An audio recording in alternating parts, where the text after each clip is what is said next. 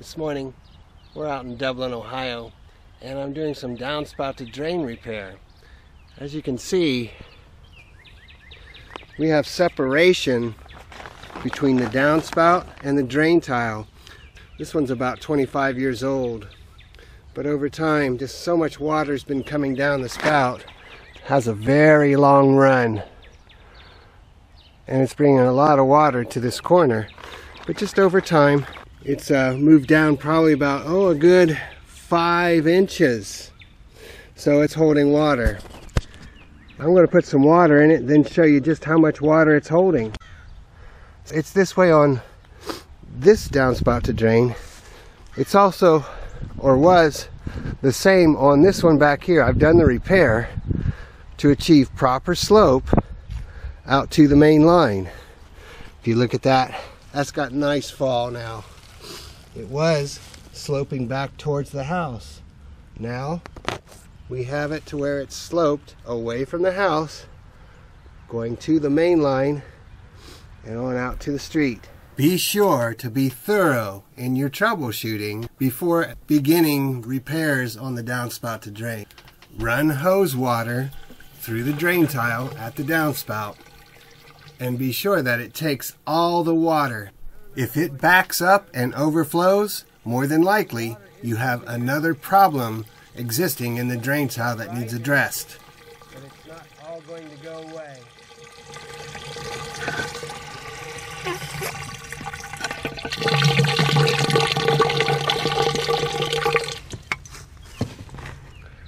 So if you look down in there, that pipe is full at least up through the 90-degree elbow that's down there, and this is 4-inch pipe. I'm going to stick a shovel handle down in there. We're going to see just how much water it's holding. All right, that's to the bottom. And I don't know if you can see that or not, but it's holding water all the way up to there, so about 5, maybe 6 inches of water. That's how much that pipe has sunk down. It's still moving water, but it's made it so there's some separation between the pipes, and in heavy rains it just can't push all that water down through the pipe into the main line, so it backs up. And since the pipe is full up and actually sloped back towards the house, gravity's not working so well in our favor here.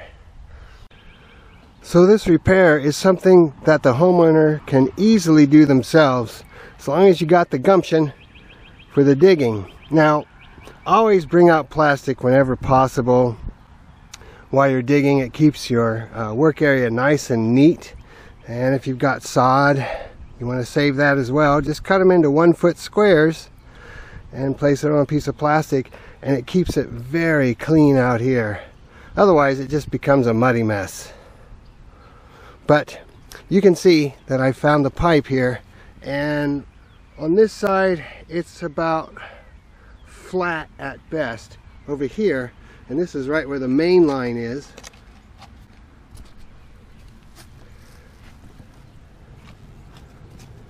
It's just starting to show me that it's going downhill to that T connection. There's a T connection right here.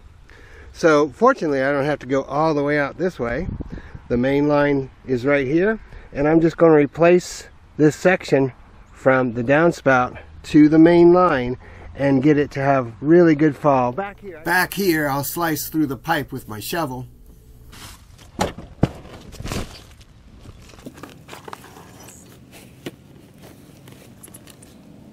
once you've got your pipe all dug up, you can cut it. Just use that shovel and slice it.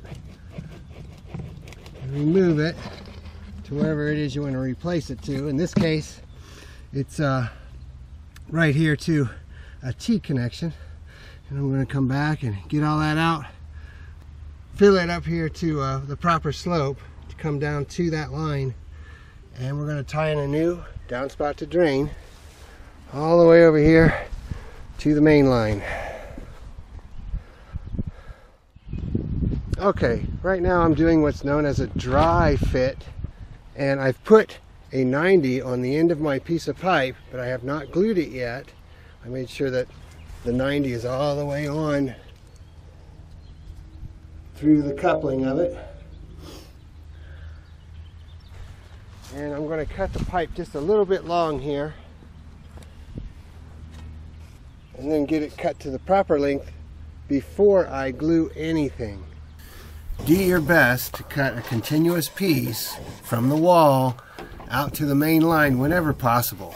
The fewer the breaks you have in the line lowers the chance of root infiltration in the future. Good hacksaw will work so well. Cuts it pretty straight and goes right through it, almost like butter. Put your rough cut pipe into place. You may have a few obstacles to go under like I do here. Another reason to cut it rough and get it close. Then make another measurement to include the length of the coupling you're tying into for a final cut.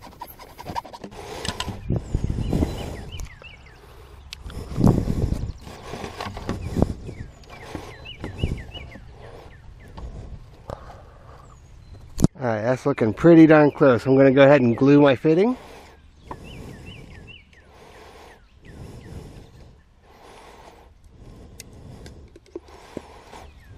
There is a variety of glues you can use. Once glue has been applied, push the coupling onto the pipe. Generous amount of OD heavy duty glue, and you can see that I've got it all the way into the lip of this 90 as far as it'll go. It's looking real good. Now that you have the proper length of pipe, you can hook up the pipe to the main line T connection. Do your best to keep all the mud, dirt, or debris off of the end of the pipe where you're making your hookup.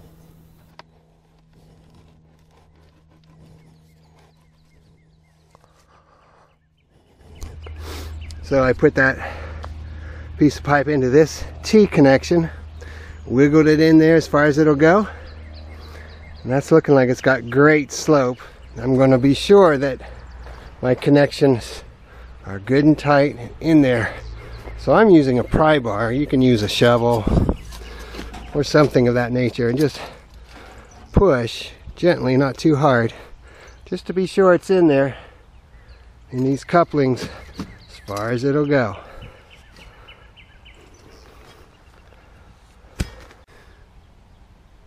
So the pipe's just where I want it. It's got nice slope down here to the T. And now I'm going to just cut a piece of pipe to adapt from the downspout to the drain tile. Now place your downspout adapter onto the downspout pipe. Put glue on your downspout to drain extension piece, but only on the 90-degree elbow side.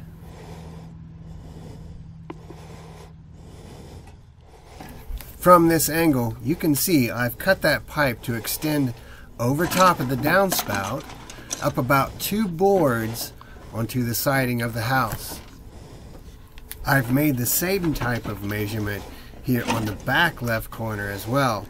It's up about 2 boards. Uniformity is always nice. It's the only thing you're going to see once the job is done.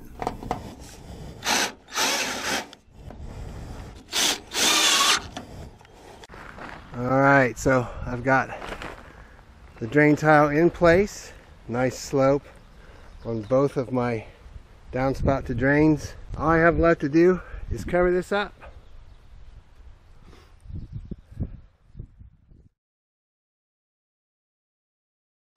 I'm Chris with Atlantic Drain. Remember, it's easy once you know how.